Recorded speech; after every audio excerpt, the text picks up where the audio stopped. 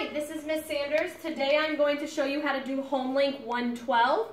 I am going to show you the proper way of how to play this game called Prism Matchup or Prism Pile Up is what it's called. And it deals with combined volumes as well as regular volumes. If you have not already watched those videos, you might want to go back and watch those videos so that way you know how to find volume before we begin. So to start off with, I am going to read the directions. And the directions say, find the volume of each figure, circle the winning card, or the card with the figure that has the greatest volume, or the greater volume, and then write one or two number sentences for the winning card.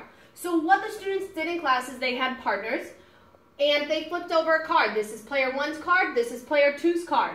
Then they each had to find their own individual volume. You write the volume on the line below. Whichever card has the highest volume, you circle it, and then you will write a number sentence for it. I'm going to show you how to do the first two right here. So the first one, to find the volume, we know is length times width times height. So the length here is 5. The width is 1, 2, 3, 4, 5, and the height is 1. So 5 times 1 is 25. So the volume for this shape is 25 centimeters cubed.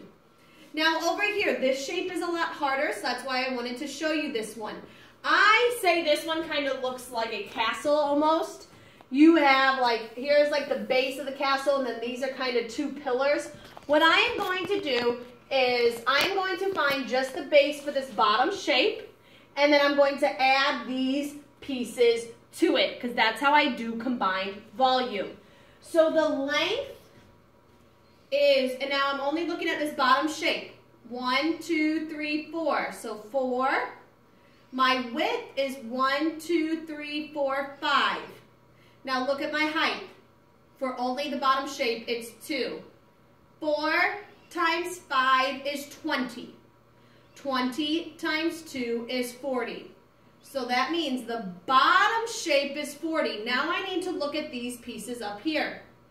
I can just count them if I would like. So I already have 40 down here. So 41, 42, 43, 44, 45, 46, 47, 48, 49, 50. My volume for the entire shape is 50 cubic centimeters. So I would circle the winning card, and then I need to write a number sentence. Well, first I found the bottom by multiplying, and I did 4 times 5 times 2. I had to do all of that first.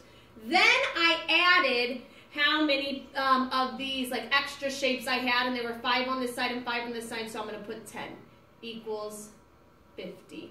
So that is how you do the homework. Let me show you the other shapes very quickly.